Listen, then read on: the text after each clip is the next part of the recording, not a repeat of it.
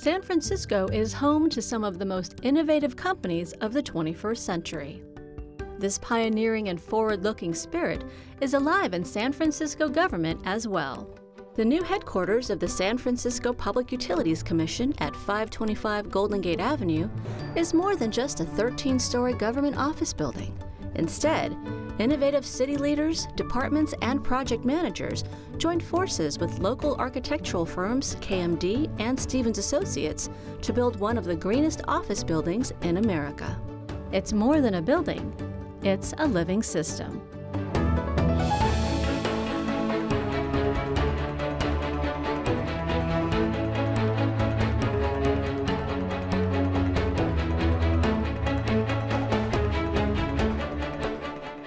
When San Francisco first bought this land in 1999, it was home to a state office building.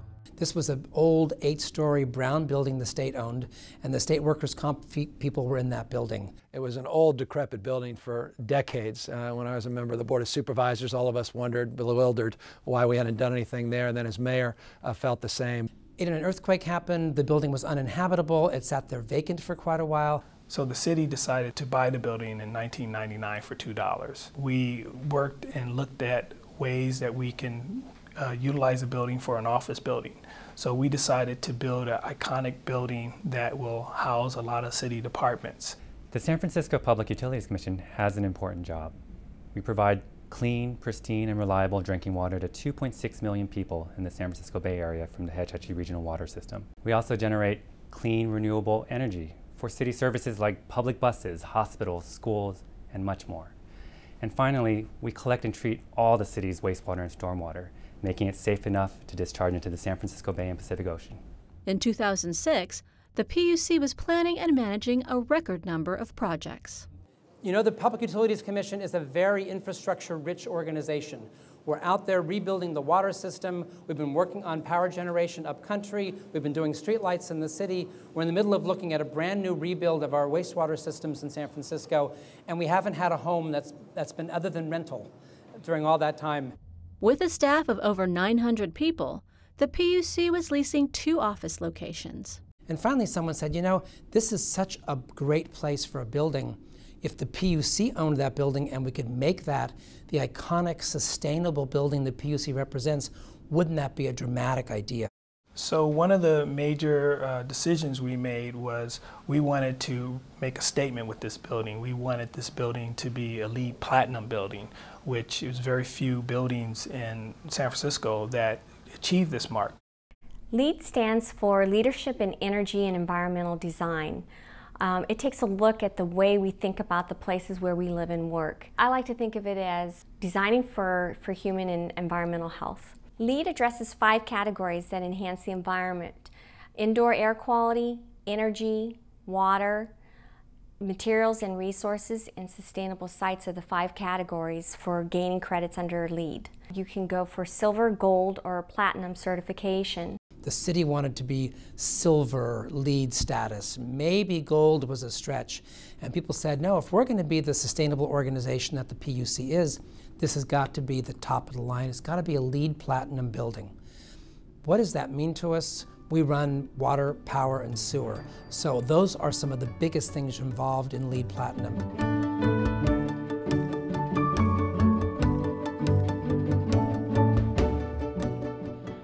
By mid-2008, the project, as we got the contractor on board and we were able to start pricing it, we were multi-million dollars over budget.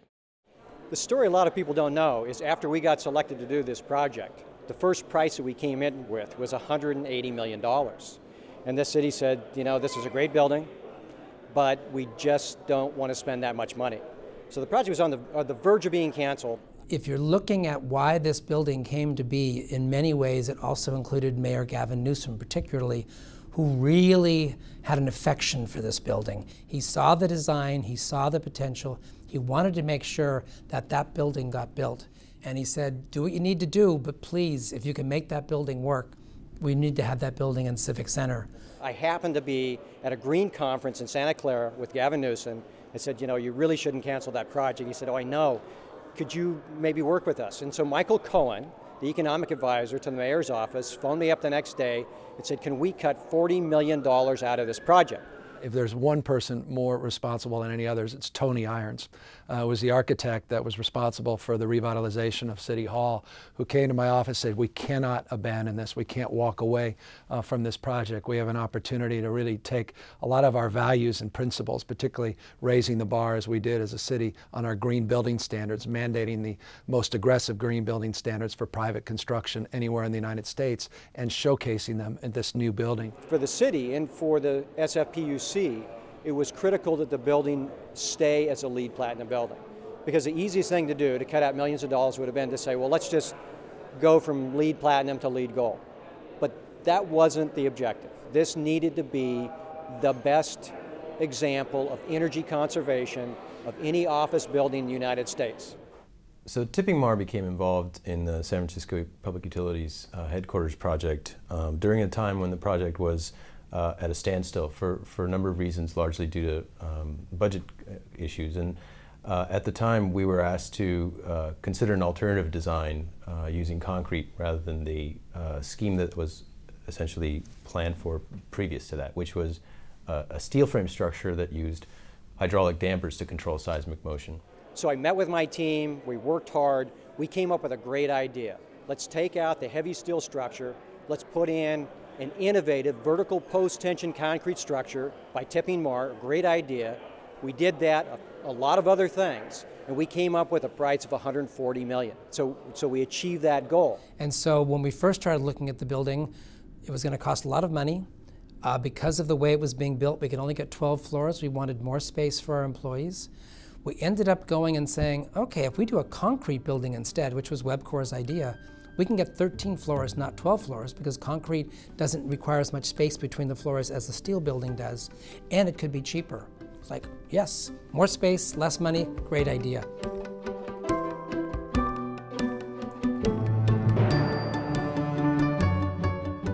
We know that right now there are things happening in power, with sewer, with water, that are not always proven technologies, but they're things that are well enough proven that you should take a bit of a risk and you should show others it can be done. Fortunately, the world suddenly had wind turbines, which they didn't have before. And so our team, realizing that time had changed and realizing where the opportunities were today, scratched their heads one day and said, you know, what we started out as really something to control the wind was an asset that when you combine today's technologies becomes something entirely different. Wind turbines in an urban environment is a relatively new concept. There are a few buildings in other major cities where they have installed wind turbines on the roof. And wind turbines on buildings aren't really perfected yet. The discussion was, do we do that or not? And the answer was, of course. If they're not perfect yet, we're building a building that's going to last 100 years, and in 100 years, someone's going to perfect really efficient wind turbines, and if these aren't right, we'll replace them. We have time to do that. The building has 2 renewable energy generation, and they are wind turbines located on the north facade, and 3 different levels of photovoltaics. We have over 600 solar panels at 3 platforms on the building and 4 building integrated wind turbines. The wind turbines and the solar panels produce 7% of the building's energy, and we're reducing the use of energy here by 32% over a typical office building.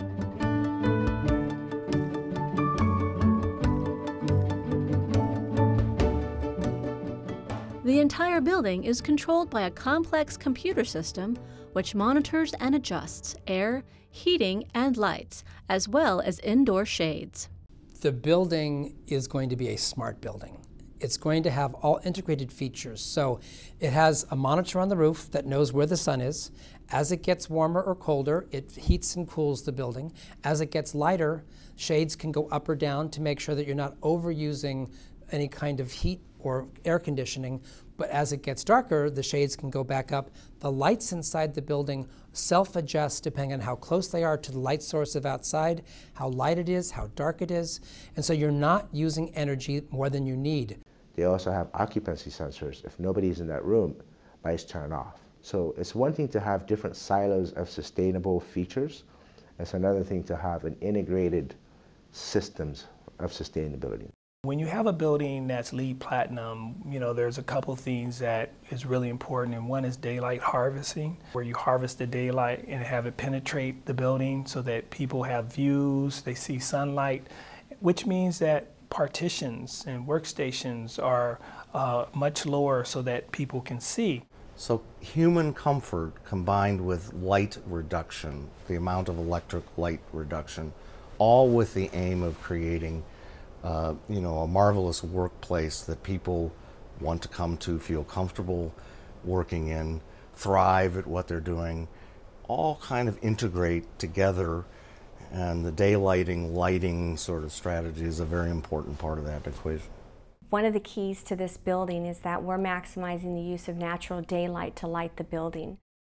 Here on our south facade, we have light shelves. These light shelves help to shade the floor, but as well, light bounces off of the light shelf into the interior of the floor, providing more daylight into the interior of the floor. Lighting is both the greatest use of energy consumption in an office building, but it also contributes to the largest amount of heat gain in the building. We're maximizing the use of natural daylighting. We also have light sensors that minimize the use of artificial lighting. By having exterior Venetian blinds outside of the building's skin, what that does is we are mitigating it before it hits the glass. We have a high performance, low thermal gain glass, and so the HVAC system does not have to work as much to either cool the building or heat the building.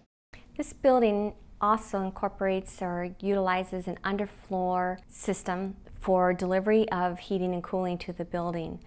This, in conjunction with the high efficiency equipment that we've installed in the building, reduces the consumption of energy for heating and cooling by 51%. We have Otis Gen 2 destination elevators here. Destination elevators save about 35 to 40% of the electrical energy over a traditional elevator. These elevators save energy by using a regenerative drive. When the cars are going up empty or down full of people, they generate electricity that goes back into the building grid. These elevators save energy by grouping people going to the same floor in the same cab.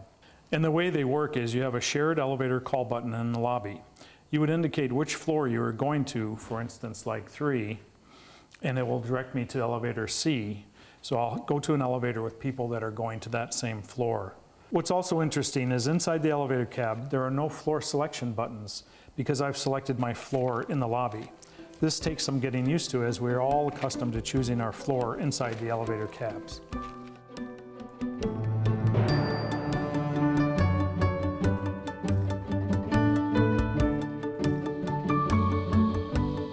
Another precedent that we set that was a challenge for this building was the permitting process for the living machine to use reclaimed water in an office building.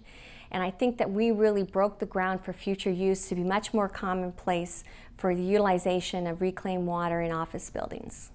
This building uses 60% less water than a typical office building, and that's achieved by using rainwater for our landscaping, treating wastewater on site for reuse in the building's toilets.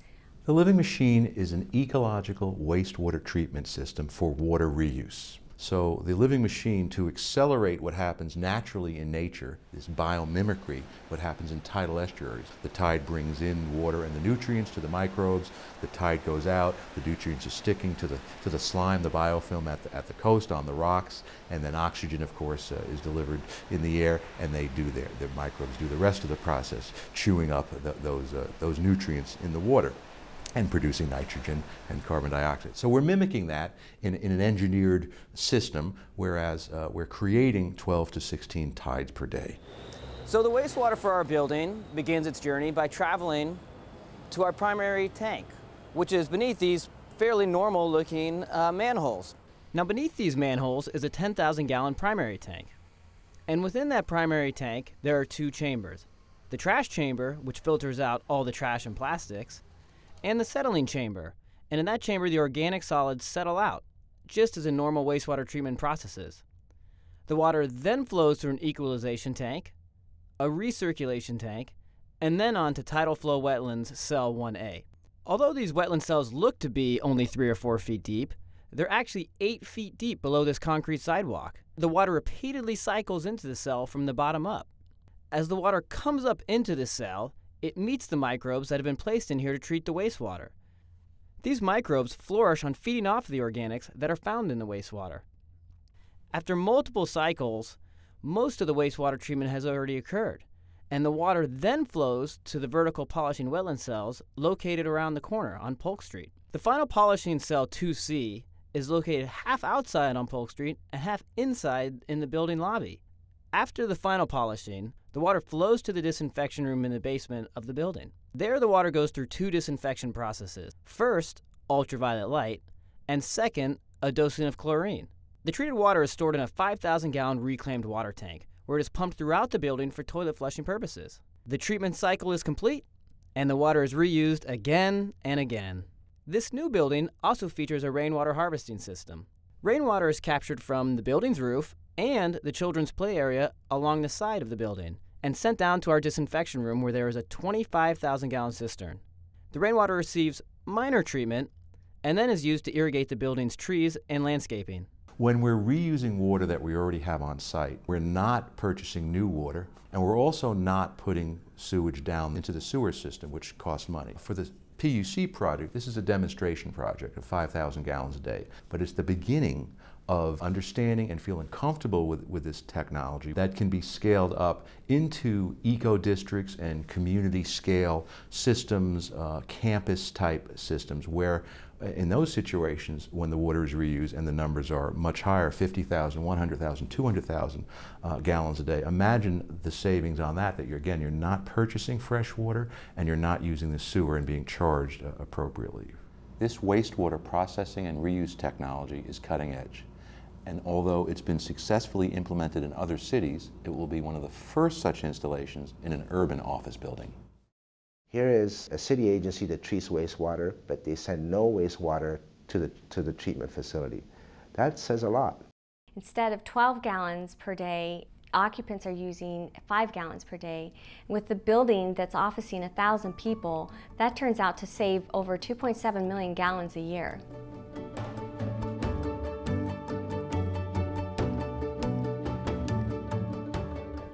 The Public Utilities Commission runs your water, power, and sewer services for San Francisco. We can't afford to be out of business after an earthquake. So when we're thinking about building a building, that building is going to hold our operations center and our emergency operations center for things like earthquakes. That building had to be immediately occupiable. Great. But we could do better than that. And so this new technology that we ended up using was a concrete building with straps, basically, that go through the interior of the building that allow the building to turn or twist as part of an earthquake, but it corrects itself. In the cores for the SFPUC building, we've actually incorporated, in addition to that steel that's embedded in the monolithic concrete, specialized high-strength cables that are not bonded to the surround concrete, but are threaded through essentially hollow conduits in the cast concrete. And when those cables are threaded, they are actually anchored, and there's actively millions of pounds of force essentially pressing down and forcing that concrete wall into a permanent state of compression. And that's the characteristic which allows the building to shake, absorb energy from the earthquake, deform, and also come back to its original geometry. And what that meant was that the building would be functional. It simply meant that it wouldn't have to be abandoned and fixed.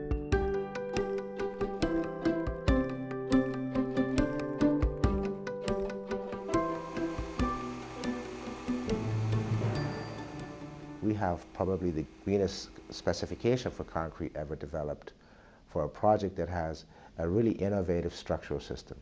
One of the things that's evident from the research that's been done is that concrete is responsible for a significant amount of CO2 production, and that's worldwide. And we developed a way in which we could incorporate replacement materials such as slag and fly ash to supplement the Portland cement and allow a big reduction in those carbon emissions associated with production of Portland cement. Concrete for the building has a 70% replacement value with recycled materials, fly ash and slag recycled materials that would otherwise go to waste, reducing our carbon footprint in half.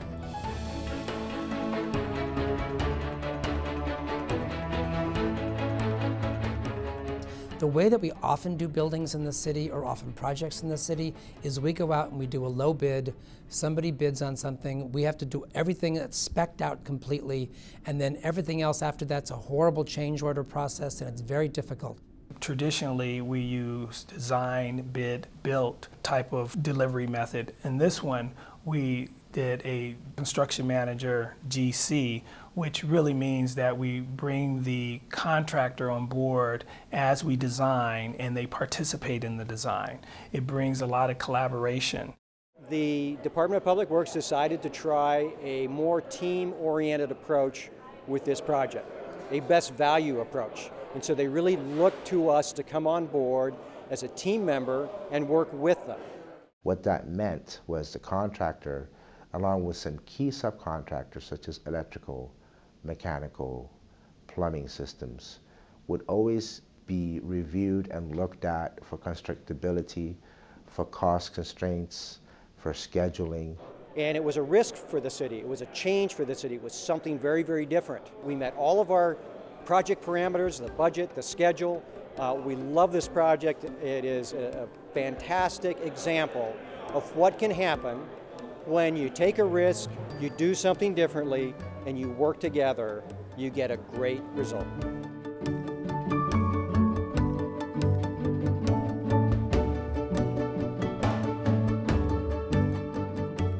One of the things we're going to have in that building is going to be this media wall in the lobby. And that media wall has several things that it can show people, but one of the things it can show our employees and our visitors is how much energy, how much water, what we're using in the building. So the right side of the wall is based on building data. We have total energy use per floor. We also have energy use in the building today. It'll show information and percentages on how much is being used today versus an average day. There's also information from solar, how much solar the building is producing and showing the savings from solar. We also have reclaimed water at the SFPUC building, and that will also be shown here per month. The center section is dedicated to water, wastewater, and power. So we have live information showing us how much wastewater has been treated so far from the night before. There's also Twitter feeds and information that anyone that comes in can see, current news and information from the Twitter. There's also BART information. When's the next BART leaving? When's the next train departing? And there is weather at Hetch Hetchy and also weather at San Francisco.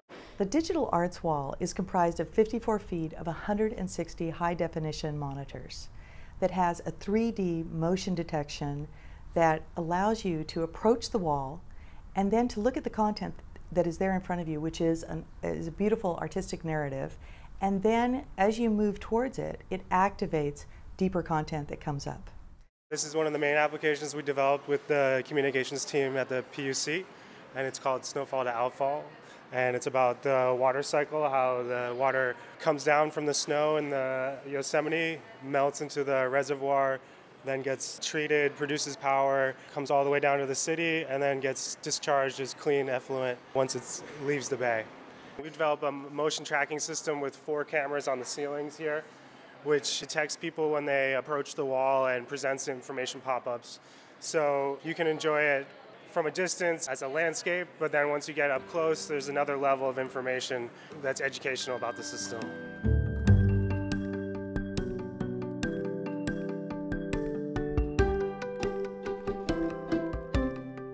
Firefly by Sebastopol artist Ned Kahn is an art installation which rises straight from the Golden Gate Avenue sidewalk to the top of the building.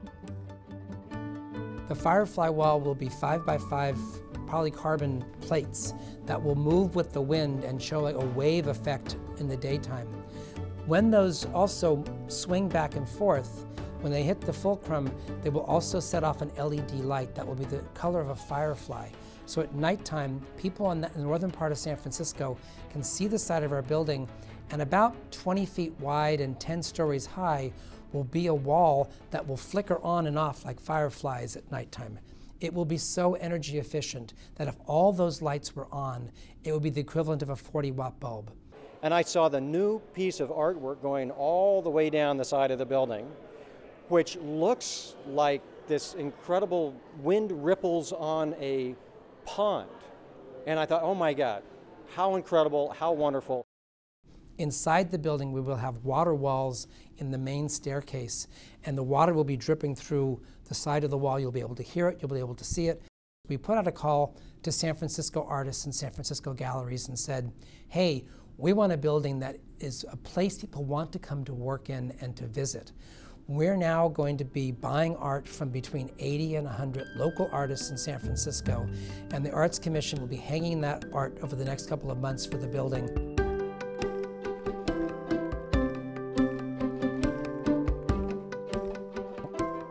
We'll have a cafe in the lobby. The cafe will be serving people there. We'll have a child care center on site so people with children can come to work. If something happens to their child, they can walk right downstairs. It has enough space for 65 kids.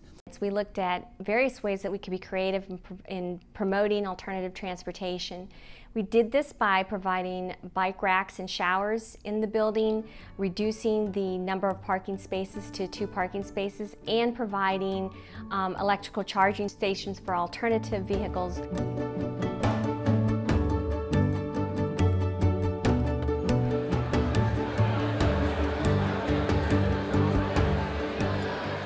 And so it's time for us to have a home, and it's time for you to have a home that all of us can be proud of.